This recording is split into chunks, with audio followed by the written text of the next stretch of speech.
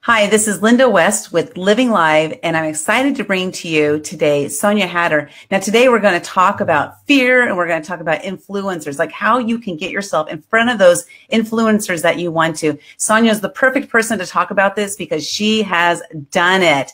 So first of all, if you have ever experienced any kind of fear in your life and you want to learn how to break through those fears, or if you want to get yourself in front of influencers, I highly recommend sharing this video with your friends, okay? So I'm going to introduce Sanja. She, besides being an amazing mother and a very dead sexy wife, Sanja is the co-founder of Thrive, Make Money Matter. We're going to talk about that in a little bit, okay? And she's the director of operations of the Hatter Group, LLC. She's an expert in giftology, which I want to find out what the heck that is because I have never heard that term before. And she has an unparalleled talent for fostering and maintaining relationships. We're going to talk about the key of that. Like, how does she do that? Okay. And then if you're impressed with the speakers from Thrive, which some of the names that have attended or that have spoken at Thrive are, for example, Les Brown, Naveen Jain, Claire Winfield, John Lee Dumas, Jay Abraham, Kevin Harrington, Ann Lee, Ty Lopez, Elena Cardone, Jim Quick, Kevin Harrington. That's just a small sampling of some of the speakers that they've had. But if you are impressed by those speakers, you have Sanja mostly to thank for that. Now, Sanja loves to teach how she gets the attention of influencers that you can't reach and creating a win-win scenario to create true lasting relationships. Now, who's all in for that? Let's hear it. Raise the roof, right? Totally raise the roof for that. Sanja is both a visionary and an operator, and she dreams big and then she executes, which is totally key to success, is executing and then creating instant results in 5 consecutive years of growth in the business she owns and operates. Sanja, welcome to the show. I'm so glad to have you here. How are you doing today? Good. I sound so fabulous. I'm pretty sure my husband wrote that bio because I sound like Wonder Woman. You are. You are. You've done such amazing work. And so I wanted to talk about that. Like, first of all, how did you guys get started with Thrive? Let's start there. My husband, it was just an idea that he had, and he's always wanted to give a message out to people. He loves the idea of serving others, and he loves business. So he's like, what can I do to bring both of those together? And so Thrive was just an idea, and he did it himself the first year. I was super impressed. And I knew that he needed a little bit of help because he's so good at doing the big picture. And there's a lot of tedious things you have to do in a conference. And as it's gotten bigger and bigger and bigger, I just kind of started helping him along. But it was just an idea that he had. And when he has an idea, he makes it happen. That's so cool. Now, let's talk about that just really quick, like having an idea and making it happen, because that's, having an idea and executing, right? And how many times would you say, maybe not times, but percentage-wise, how many times have you had an idea, executed, and then realized that, you know what, maybe I just need to bag that one. It wasn't a very good idea. And then at what point do you know that that's not a good idea? I think, or have you not ever had any of those? I feel like, I've seen my husband many times where he's thought of an idea, he's started it, and he's really good at saying, okay, in a business sense, this is not working, so I need to let it go.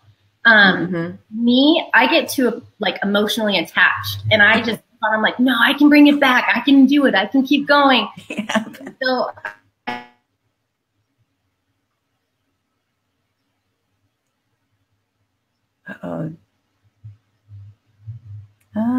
can you guys hear me? Because I see there's somebody there. Can you hear me? Can you hear Sanja? Okay. Oh, there. I think you're back. Oh, can you hear me? I can now. Yeah. There was just like a little bit of a glitch there. So you were saying how you hold on to it, like you really, stay connected to it. And you're like, I can make it happen. I can make it happen. Yeah. Like I'm just an emotional person. So even, for example, like a house, he'll see a house and he'll know this is got good bones. We can make this work. Let's rehab it. Let's flip it. Me, I'll see the home and I'm like, oh, I can have my babies here and I can do this and that. Like, it's hard for me to distinguish business and not get emotionally involved in it.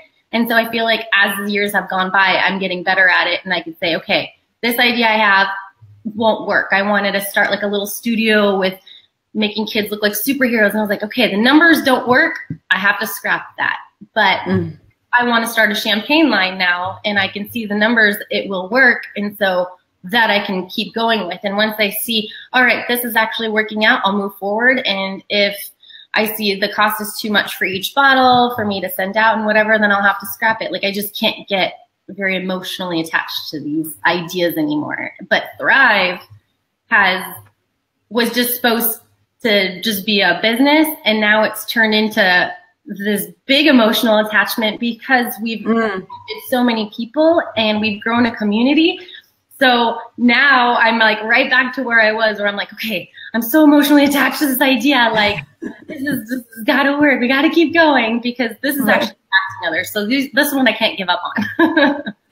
Well, that's awesome because it's been, it's a great event, helped so many people. I know that we were talking earlier about, my mentor, for example, he started a magazine because he was sitting at Thrive and there was, something that was said about having a magazine. He's like, we're starting a magazine. And now, so it's cool to think like how many, you don't even know all the people that you've impacted there because not everybody voices it. They just go on with their lives. And so to think like how many people you guys have helped, through this is absolutely amazing. Thank you. Yeah, it's definitely been a little ripple effect where we'll hear through the grapevine certain people that have turned their businesses into a for-purpose business, and they've done it all because of Thrive, and now they give 10% away of their business to whatever their hearts are aligned with, and they did it because of Thrive. And I'm just like, oh my gosh, like the whole message of the vision that he had is he just executed it, and it's just flourishing, and I love it. That's so cool. So your involvement with the event, like let's wrap around the influencers part because I wanted to talk about influencers. So talking about influencers, what was your first, your first step that you took to reach out to an influencer, and how did that feel? Did you have any fears around that? I guess would be like my first question. Not so much fears because it was behind, I was behind the computer. I didn't have to call and do any of that. It was just an email. So that didn't really scare me. However, I learned some techniques where I listened to certain books and Tim Ferriss, and, to contact an influencer, they're very busy. A CEO doesn't have time. They're being pulled this way and that way. They don't want to read these long emails where I'm explaining Thrive. I'm like, this is Thrive. This is what we do. We help others. We raise money and blah, blah, blah, blah. They just didn't have the time to read that whole email. And as I just made them, they're just sentences now, just a couple sentences. And then I can basically just get in that way. They'll see it. I'll just say, hey, do you like to speak on stage? And all of a sudden I get a response. Well, that was so much easier. It's just they don't have time. So I just make my statements brief. And if they choose to come with us, then it just works perfectly. And I've noticed that Instagram has been my best way to communicate with all the influencers. I've tried Facebook, I've tried emails, I've tried looking at so many different aspects on how to contact this person, but just Instagram, a lot of influencers actually check that. They don't check all the other, the emails or other messages. So if it's just a quick thing where it says, hey, would you like to speak on our stage? We have a 3-day conference. Where can I send more info to? It's huge. And also I can talk to people so much easier because I have a 3-day conference. So I can use that because an influencer wants to get their message out there, or they want to sell a product, or they want more people to see them and like them. So I have a stage for that. So the platform I have is giving to them as well. So it's not just a take relationship. I'm giving value to the influencer, and so they in return give value to me by speaking on my stage. And I have a friend named Mark Black that told me, it stuck with me, where he said it's a relationship like that is kind of like a bank account. You can't keep withdrawing and never put a deposit in. And so you have to make sure that you give value to the other person. Like Gary Vee says, 51-49, make sure that you're giving 51%, that you're giving them a reason why. And you don't want to align yourself with an influencer that you don't connect with. You have to have the same morals and values and basically look up to them. And then that's why you want to contact them. And you don't want it to just seem like an agenda while you're friends with them. You have to genuinely want to be friends. And then the relationship will just form. And Steve Sims is an incredible person. Do you know Yes. Steve? You know Steve, yeah. Yeah. He actually has a business where he connects you with influencers. So you can do it on your own. Then there's people that actually do this, and he's connected people. He had a client that wanted to go meet Journey, and he got them on the stage, but he also aligned their values, and they created this whole event where they were giving back for autism, I believe it was. So it wasn't take. And Steve Sims has created a whole business out of it, and I think that's awesome.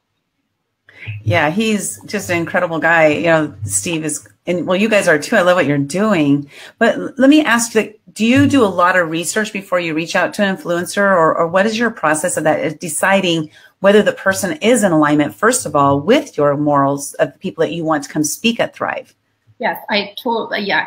It sounds really strange, but yes, I do so much research on the person, especially if I want them on our stage, because I need to make sure that their values are aligned with us. And it goes back to what you brought up. You said you wanted to understand what giftology was. And I read by a man named John, and it's called giftology. And you actually see what the person likes, and you give them a gift. And it shows that you listen to who they are. For example, we just got a gift sent to us, and I just told the man, thank you. His name's Lee. He sent my husband and I skateboards, and it says Thrive on the bottom. And so he's actually, that shows me that he's followed my Instagram, sees that I'm skateboarding with my husband, and he made us a skateboard, and it has a Thrive logo. I'm like, I was literally blown away. That gift ran out in my mind, and now Lee has made an impression on me. And when I see him next at Thrive, I'll want to continue that relationship with him because he gave me value. Not that, I mean, it's a skateboard. I can have someone just write me a note, and it means the world to me. But giftology is this is it right here. Oh, cool. It just flew out of the sky. That's amazing. Like, it's just extremely thoughtful. And to have someone give you a gift like that, it just shows that you care. So when I do have a relationship with somebody, my love language is giving gifts, and I love to see what the other person likes and give them something that stands out. For example, I went to, Grant Cardone and Elena Cardone. It was Elena's birthday. It was a very intimate birthday party. I think there was like 30 of us. And I was like, what should I get her? And I was like, she likes Chanel. She likes this. She likes that. I could go get her some earrings or some shoes. But I was like, that doesn't stand out. And I care about her, and I care about our friendship. I don't want to just have it be a shallow relationship. So I was like, what does she like? She loves guns. And so she loves to go shooting. And so I got her this little optical or scope. I don't even know what it's called, but you stick it on your gun, and it's a really nice one, and it can help her shoot better and all this stuff. And it was just priceless when you could see on the birthday table all these Chanel bags, because everyone knows she likes Chanel. And then my bag stood out, and she could see it was like a tactical item for guns. And she just like ripped it open, and she was so grateful. And it just shows that I listen and I know who she is. And so I think gifts are huge in that space of influencers. I've had where we've done podcasts, we've done stuff, and someone just sends us a gift basket and saying, thank you so much for doing this. Or we had a speaker on stage, and he sent us a Cutco knife that said Thrive. It's those people are giving to us, and then we want to give even more in return. Right. And I love that. It's interesting you mention that, because just the other day I was talking to a potential client, and something came about her dream, like one of her dreams that she wants for her future. And I ended up sending her the thing that she was dreaming about, and it was very simple. It took me a couple minutes, right. It cost me a few bucks or whatever. And I just sent it to her. She'll get it tomorrow. I'm so excited to see her see it, because she doesn't know it's coming, right. So it's that. I think that's exciting. So like maybe one of your love languages also is gifting people. Like, I think I got a salt and pepper shaker, and from some friends, and they saw it on my Snap at a restaurant that I really wanted it, and they went back to the restaurant, bought it, and brought it to my house. Like, wow, it's an incredible, thoughtful relationship. And so I want to do that with everyone else. And I'm not going to align myself with influencers that I don't want to be friends with. And I want to be able to give them a salt and pepper shaker, and they're just blown away because it means the world to them because I'm a good person and they're a good person and we're going to do business together or whatever it is. I love giving gifts. That's awesome. Well, we have a couple, like Cole Kerr says, man, that Sanja Hatter is beautiful. Hi, Cole. Good to see Babe, you. don't you have a podcast to be on?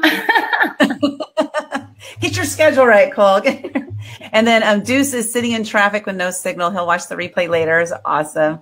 He stands out to me as well. He's been trying to contact me and Cole, and we're just so busy. But like I've noticed him, and so has my husband, because he keeps trying to do thoughtful, nice things. So he's trying to connect with influencers, and he's doing it in a genuine way. And so I appreciate that. He's busy. He's in traffic right now, but he's watching this. Like there's little things that you can do where people appreciate it, and not just an agenda for them to get something. Yeah. So if anybody's interested or anybody thinks I'm an influencer, I'll give you my address. I'm just kidding. But that's cool. I like that. It's interesting because for me, I've never been big on gifts. I'm not like, that's not my love language. My love language is, I don't know what they categorize it as, but it's like appreciation. I just want to feel appreciated. You know, that's my thing. So because I'm not a person who, like gift giving or gift receiving isn't my thing. Gift giving has been a thing I've had to be consciously aware of. So it's not that I'm not into it. It's just I have to be conscious that, oh, that's right. Other people want gifts. So being aware of it. And so you really bring a very big, bring some light to that of how my gift to this one person, it really took effort for me to do that because it's not my thing. But I had to say, you know what? I really want to send her this because I want to grant her this dream she has and just give it to her. Why not? It was easy for me to do. Love it. Yeah, exactly. And she'll treasure it. Like it's something that she will use every day. And I didn't put my logo. I didn't do any of that. It's just a little thing I did, a little saying and stuff. And she'll see that saying and remember me each time. And it was so fun to do because I do love giving. And so you're right. I absolutely love giving. So that's awesome. So now you have their attention. You've sent them the message on Instagram, just a short, very, very short message. And they responded and they said, yes. And you're like, woohoo, party, right? Yeah. And then you're like telling everybody, I did. Yeah. we got him, So then what's the next step after that? Do you usually, would you say like most influencers, you're then in communication with their staff? Are you in communication with them or is it 50-50? What's the odds on that? It depends. So like Ariana Huffington, I have been trying to contact her for years now, and she finally wrote me back on Instagram, and she asked me to email her, and I kept emailing her email, and she wasn't responding. And I mean, that woman is busy. She's all over. She's just boss lady of everything. And she actually, it had so much time had gone by, and I kept on emailing saying, just, in a sense, I was kind of annoying, but I also know that she'd appreciate the hustle, like I'm all there. I want to talk to you. And so I wanted her to see that. And then her assistant, he wrote me. And so now I'm talking to him. So most of the time I'd say you go to basically the gatekeeper, someone that's handling their schedule and doing all that. But I also think that it depends how big they are. So she's doing everything and anything, and I probably only talk to her assistant. But then there's also people that are very hands-on, some influencers, and they don't want to outsource that. If they choose to speak to you, then they're going to talk to you. And I just email with them, like Seth Godin. What an incredible man. He and I email back and forth. I've never talked to an assistant. I talk to him. And so he's very particular in who he speaks to. He just won't respond, or he'll talk and carry on a conversation with you. And so I think it just matters who they are. And I can't say if it was 50-50, you're either with assistant or that. It just all depends on the person. Okay. And you touched on something that is very, very important there, because you said, I've been trying to get in contact with Ariana Huffington for years. And your persistence is what has paid off. And a lot of times people will send one message and think that that's it. Yeah. But when you have a goal, a dream, a desire, a passion, or whatever it is, like you have to be persistent. I love to talk about, for example, when you're a little kid and say you're at Disneyland and you see Mickey Mouse over there and you want to go talk to Mickey Mouse, but there's all these adults in the way, right? What do? You run into all those adults and you're like, get out of my way, get out of my way. I want to go see Mickey Mouse. So what happens in our life that, at what point in our lives do we allow our Mickey Mouse moment to disappear and just say, oh, I'm going to give up because they don't want it, like at what point do we do that? But your persistence is what's one thing that really is going to, propel you to that next level and that next level. And there's always more levels, right? The levels never end, right? Mm-hmm. You guys had Naveen Jain. I mean, now that guy is like blows your mind, but even for him, someone like him, the levels never end. You just keep going and putting yourself out there. Yeah. I think that you can't teach that. I think you either have it or you don't. So I can see my oldest daughter, her mindset is extraordinary. She will throw a fit for 3 hours for the same thing. Like if she wants something, she wants it. And so it's kind of a bad thing, but at least I know as she gets older, when she decides she's going to do something, she's going to do it. And I have that. My husband has that. And so I did that bikini competition.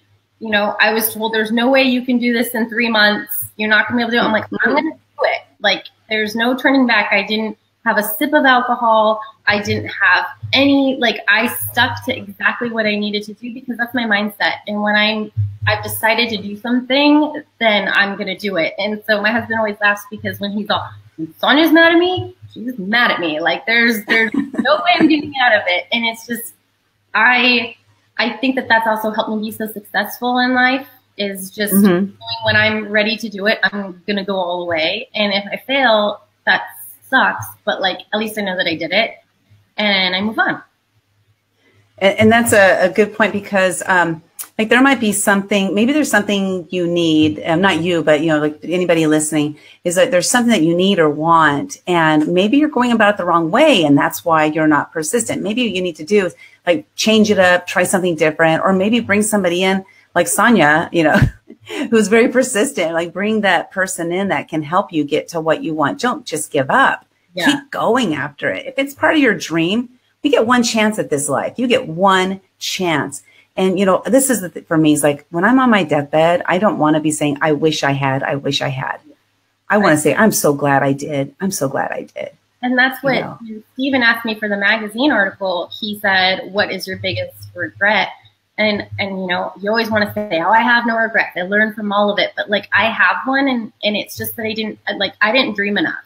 I just didn't think that I could accomplish certain things until I realized my mindset. And when I do want to do it, I'm going to go for it. So I just wish that I started doing everything that I'm doing now sooner because I could have done it. And who knows where I'd be now. But I'm grateful that I'm doing it now. But I've having dreams of starting my own champagne line, having dreams that we're going to have 1,500 people at Thrive this year. And that one day we're going to have Dwayne Johnson on the stage. I have these goals now, which before I would never, I'm not going to even attempt doing that because I'll fail. Now I'm going for it. I love it. I love it. So they can attend Thrive by going to attendthrive.com. Are there any speakers that you can announce yet or not yet? The dates are September 14th, 15th, 16th. 14th, 15th, 16th in Las Vegas. It's going to be at the Hard Rock. And okay. Richard Branson just actually bought the hotel, which is amazing because I've been trying to get him for years to speak there. So oh my gosh. I might get him, but that's definitely a big goal. So we'll go from there. But no, we're getting the site ready to launch tickets. So hopefully it'll be done this month and then people can go purchase tickets and see some of the speakers. And then we add more speakers until September. So it's just a little mystery. Every time they get on, there's someone new. Okay, now if they want to get on your list, since the website's not launched yet, if they want to get on your list to be notified when it's launched, how do they do that? They can go to victoria@colehatter.com and message Victoria, and then we will send them a message and let them know when to go to the site. I'm going to put that in the comments here really quick. Okay, so Victoria at colehatter.com. I put that in the comments, you guys. So go ahead and, click there and comment and contact Victoria to get on that list, because it's an absolutely amazing event. It has changed so many people's lives. And if you have, there's Victoria right there. Hey, Victoria. If you have, dreams, which I hope you do, if you have passion, which I hope you do, if you have desire, which I hope you do, and you're not achieving your dreams, your passion, your desire, I highly recommend attending the Thrive event, because this is an event where you're going to meet up with people. Cole, are you supposed to be on that podcast right now? But he says you can opt in on the site as well. So you can go to attendthrive.com, and there is an opt-in on the site. So do that. But, you're going to meet amazing people. So it's not only about the speakers, is it, right? There's the people in the audience that are attending as well. You're going to meet amazing people in the audience. And so you want to share with us maybe like, what is the audience filled with? Like, what kind of people are attending the event? They're people that want to grow their business, obviously. That's why they're at a 3-day conference, learning, getting all the education that they need from the influencers that they follow. But then there's also the aspect of giving back. So we teach people how to make their business a for-purpose business, like Tom's Shoes, where you buy a pair of shoes and then you're giving a pair of shoes away to somebody. So the attendees that we have are philanthropists that are brilliant, trying to have their own business. It's just our crowd is one of a kind. And we have speakers that have their own events. And when they come to ours and they see all these people and they meet with them, like, man, your attendees here are one of a kind. They're ready to change the world. And we're like, we did it. That is the mission. And if you want to have, I feel like it's hard to find good friendships with people that are like-minded. And so we've seen people that, have gotten married because of Thrive. Like, they were there. And then we have people that now have long-lasting wolf pack relationships. They say, like, they're like little group. They're just like their own little world. And so people have become business partners through it. And so I just love seeing the community. And Victoria was a Thrive attendee, and now she is at my house with me all the time. She's part of the family. Thrive is one of a kind, the people that attend. So I can see why you've you gained such an attachment to it, right? An emotional attachment, because of all the good that it's doing. And like, for me, I'm a very emotional person too. So like, I can almost feel your emotion when you're talking about it. And it actually gives me a little bit emotional, which is kind of weird. Because I'm an emotional soul, whatever. I'm a little Care Bear. I call myself a Care Bear. I love it. So really quick, before we head out, let's talk about fear, because this is one of the topics that you and I both share a lot about. I wrote the book, The Year of Fears, when I encountered fear every single day. I'm going to be doing a freaking bikini contest. I'm terrified, but I'm doing it because I'm scared. And, I just love the topic of fear. So are there any fears that you have right now that maybe you are going to be facing, or any fears recently that you faced, and how did you make yourself go through that fear? A big fear that I have is doing podcasts, speaking in front of people. And I've just decided, I'm going to just keep doing it until I'm basically desensitized to it and I can just do them all the time. I have a bigger fear of not doing a good job. Rather, it's just like, do it. I don't know why I think I won't do well. And so when I keep telling myself over and over that I'm not going to do well, I won't do well. So now I go into it with a different mindset, thinking I'm going to crush this. I'm going to, why wouldn't I do it? It's only going to help me grow. And so I've built up this confidence with that bikini contest, which is silly, right. But it really helped me grow in so many different levels, physically and mentally. And so now I'm just trying to, when I see something that scares me, to do it. Just like you, how you said your book, you did something every single day. And once you do it, it's not so scary anymore. So I'm trying to do more of those things and just keep growing. Well, it looks like you're actually doing more of those things. Like you're here right now. It's not a podcast, but it's a live video interview. So it kind of fits under this. Scarier because there's people listening right now, at least a podcast. Right. That's true. That's true. There's no do-over. There's no cutting out stuff that we like, let's take that part out. There is none of that, right? Well, what I love about it is that, so first of all, you're doing it, which is awesome because you are doing it because you're scared, and it is going to make you more confident and stronger and all that. But here's the side effect of it is that you're also impacting other people's lives, and you're encouraging them to also face their fears. And that's, for me, that's like the best charge is I say, you know what, I'm going to do it because I'm scared. And when I do that, every time I do that, somebody else is like, I'm going to do it too because I'm scared. Mm-hmm. And I'm like, wow, just like the ability to help somebody else through their fears. Mm-hmm. Like for me, because fear held me back for so many years. Like I was 51 before I did the Year of Fears. And, it's like, it just totally changed my life. Now I could say, I wish I had done it earlier, which, it's okay. I just had a lot more fears to go through.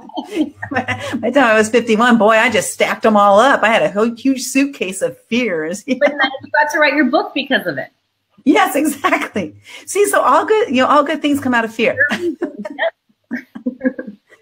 Well, is there anything you want to share with our audience, before we head out? I know we want them to attend Thrive. That's, again, attendthrive.com. Opt in there so they'll notify you when the site is launched for you to purchase tickets. But is there anything else you want to share with the audience?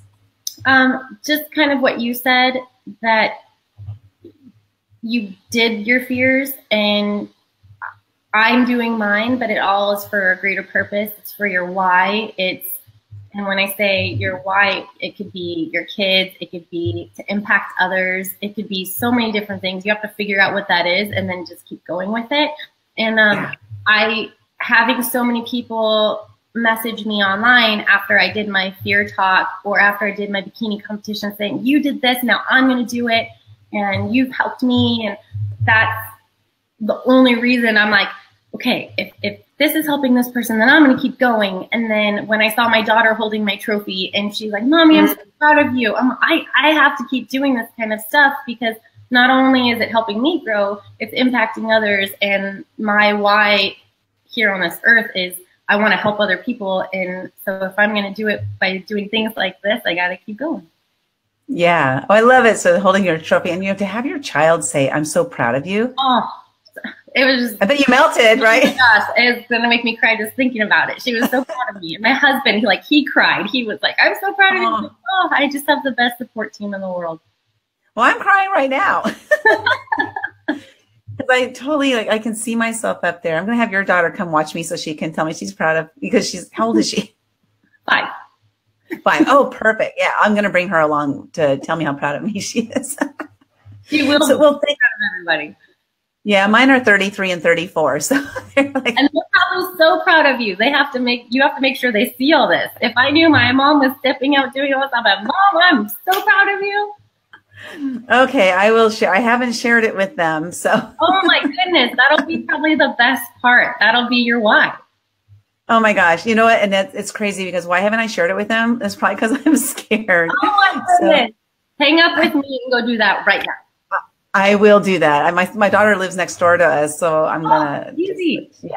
Grab a glass of wine and go head over there and tell her. I'm gonna ask her to come and tell me how proud she is that day. So awesome. Thank you so much for being here. I can't wait till, Thrive event. Again, it's attendthrive.com. You guys check it out. Sanja, thank you so much for your time. I know that you are also a very busy woman, and I really appreciate all you do to help others, because I know that is your purpose here on earth. And so thank you for being you, and I just really love you. You're amazing, and go change the freaking world. Hey, you helped me do it by doing one of these. So thank you. I will. Awesome. Yay. So have a great day, everybody. Again, remember, please share this out with anybody you know who is looking to reach influencers or anybody who's going through any kind of fears. This is information that they can use to help them, better their lives. So have a great day. This is Linda West with Living Live and Sanja Hatter with Thrive. Bye-bye now. Bye, Linda.